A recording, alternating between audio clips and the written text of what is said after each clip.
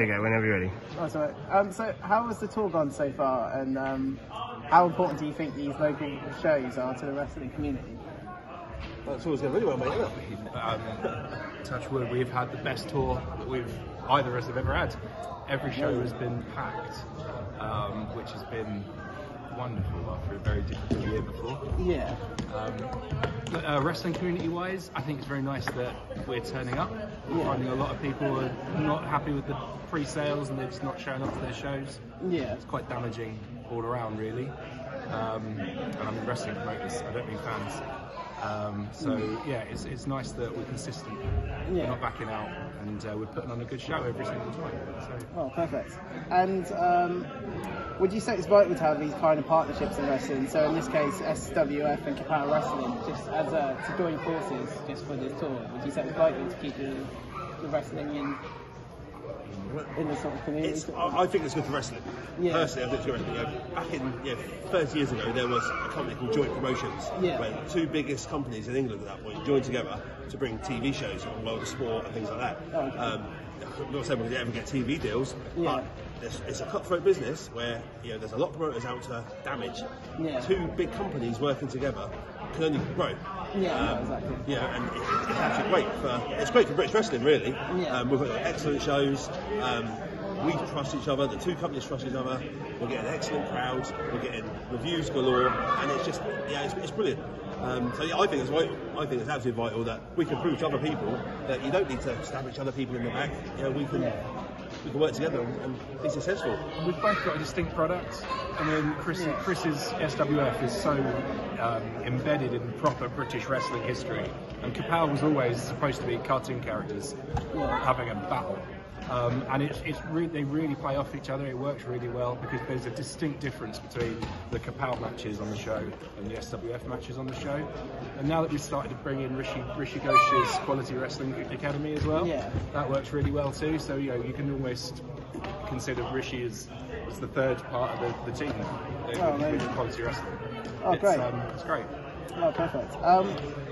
So how important is it to see a family-friendly audience tonight? Do you aim to have something for everyone?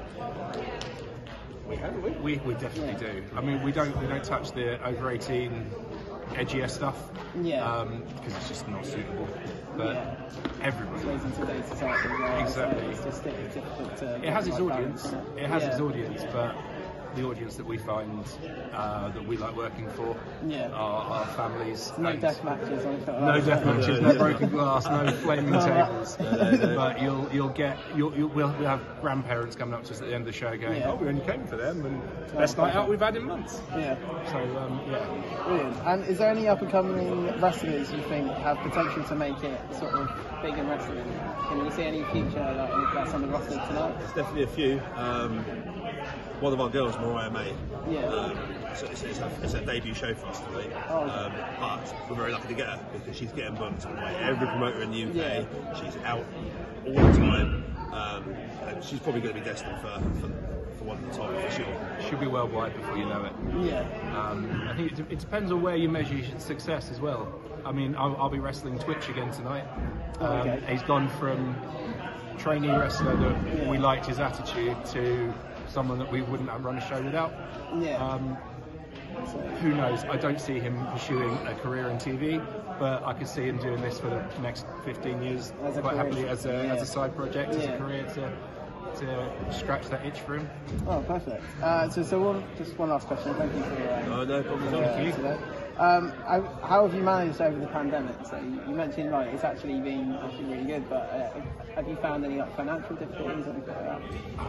Under the phone bills, because we spoke to each other probably most days, all the way through the pandemic as well. Literally, yeah. Well, I think we did 2 shows, and then the world shut down. Yes. Together. And we just. I mean, my missus was a bit tired of my phone pinging. Because I was like, I'll just message Kris an idea. He'll be back in a minute. I mean, this isn't my only source of income, which is good because I would have been absolutely screwed. to actually find that proper. Yeah, we did do a couple of shows when we come back with social distancing. Yeah. It was a nightmare. So the moment they sort of lifted everything and said we can start doing shows, we're on it. Yeah. We work as a team. We speak to each other 50 times a day, At least. at least. We've got a great team of guys with the Quality Wrestling Academy. You can see all the t-shirts here today. We are one big team. We're one big family, and we all work for each other. And that's really why we're going to be successful, because we all literally work for each other. It's not a one-man band. We are, Perfect. All right. Thanks very much for your time. Brilliant. Thank you very much indeed.